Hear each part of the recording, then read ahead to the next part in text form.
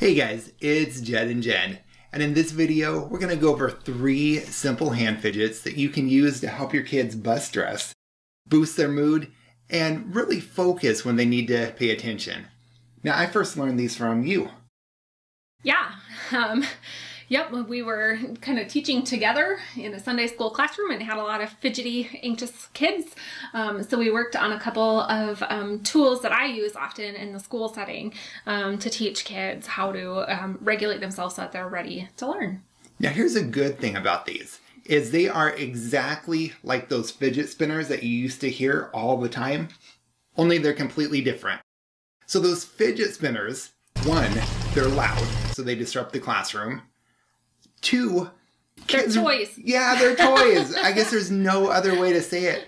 And so this is one of those fidgets that kids can use when they need to wiggle, but there's a reason for that fidget spinner craze, yeah, right? and it's not that the fidgets weren't effective. They were, if they were taught correctly as a tool. But what ended up happening oftentimes is that those are really, really fun and distracting. And so they became a distraction and a toy rather than a tool to help stay regulated. So that's the difference. So it's really important to teach kids the why, not that this is just something fun to do. Otherwise it becomes a distraction. All right, so the bottom line is kids have a lot of pent-up energy. Who knew, right? And sometimes they need to wiggle. So as simple as this is, like this is what I will call the original fidget spinner. Yep.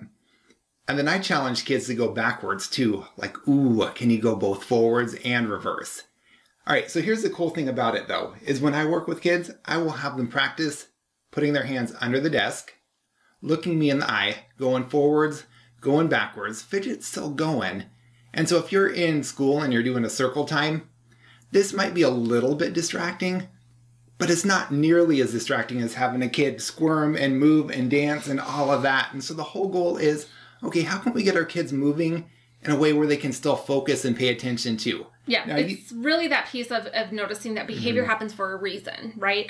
Kids move because they need to move. So how can we give them the movement piece without it becoming a distraction? Now you've got some that I like even better than the fidget spinner one. So we often use the finger touches. So this one is a little more out and visible, but it's also a little more difficult. So for kids that really need to kind of get focused and training their brains to focus, this is one. So I'm just touching my fingertips together. And we'll start out really slow, just doing this, and then start trying to go faster. And you have to use some discretion with who you teach this one to, because if they have a low frustration tolerance and they have difficulty with the fine motor movement, this is not the one for them. But for your kids, especially a little older kids, this can be a really good one. And again, it can be done right under the desk.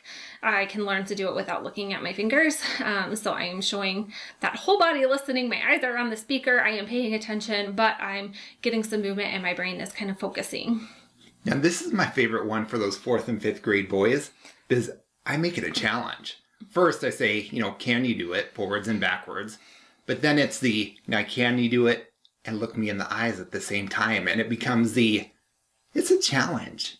And then eventually they can sit quietly in circle time and do this, or wherever they need to sit.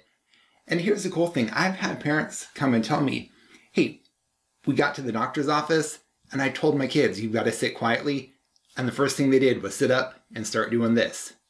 And so these fidgets really work. Now you've got one more that kind of ties into breathing too, right? Yeah, so this is not so much a fidget as it is like a breathing exercise. So for some of our kids, it's not so much the movement, but it's needing to take some breaths or kind of calm down, or I'm getting frustrated with an assignment or a lesson or those kind of things. So doing 5-finger breaths. So they just start at the bottom of the finger, breathe in, breathe out. And so they learn to trace, and there's something kind of calming about the touch on this one too. And then they're also getting that breath. Some of my kids really want to go fast. And so reminding them that the entire purpose is to slow down, right? How slow can they do it? Becomes kind of a neat tool to use. How slowly can you trace? Because then they're really kind of slowing down and calming that body. Now, one other thing that I love about these, one, they work, and it's surprising how well they work. Two, it's surprising how much you can engage one kid or even a room full of kids just with no tools, with nothing.